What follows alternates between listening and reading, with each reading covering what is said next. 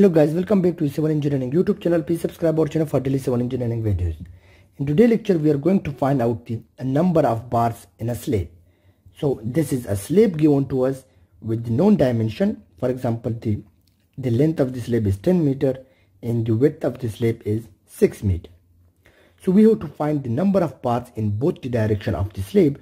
If I consider this is the, for example, the longitudinal direction of the slab,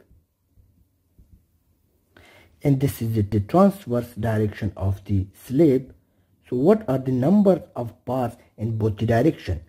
We are given with that there are number 5 bars are used at 100 millimeter center to center. It means this distance is from each bar center to center. This distance is 100 millimeter. You can see here this is 100 millimeter center to center. And also number 5 bar are used at 200 millimeter center to center here. So the distance between these bars, these transverse bars, is also 200 millimeter center to center. So how many number of bars are used in the transverse and longitudinal direction? We are interested in this topic. So first of all, in longitudinal direction, the number of bars. So number of bars can be found out by simple this formula. It is equal to the length.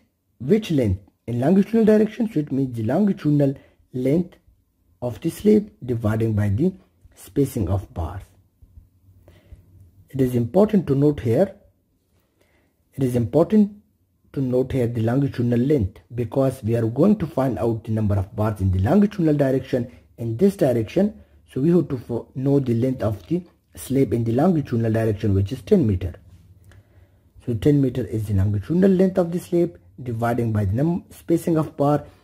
The spacing of this bar, we know it is 200. You can see here it is 200 millimeter center to center, or we can say 0.2 meter center to center, 0.2 meter.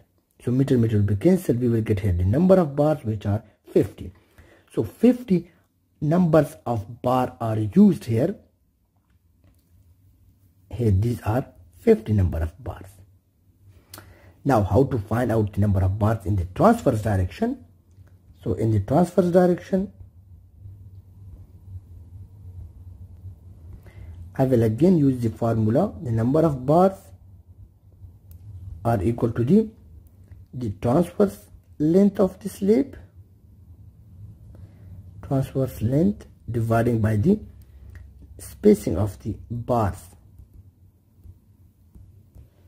So the number of bars will be the transverse length. It means this length of the slab. Now this length is 6 meter. In the spacing of the bars, we see here the spacing of these bars in the transverse direction is 100 millimeter center to center, or we can say 0.1. We can change this 100 millimeter into meter. It will be 0.1 meter. 0.1 meter. So we will get here 60 number of bars. 60 number of bars are used in the transverse direction. It means these bars 1, 2, 3, 4, 5, 6. So these are 60 number of bars are used in the transverse direction. And now to find out the total number of bars, so of course you can add the longitudinal direction bars and also the transverse direction. So 50, if we add this 50 with 60, 50 plus 60, we will get 110. So 110 number of bars are used, which are number 5 bars, but with different spacing. So hope you guys understand how to find out the number of bars in a slab in both the direction. And don't forget to subscribe our channel for daily civil engineering videos. Thank you for watching our video.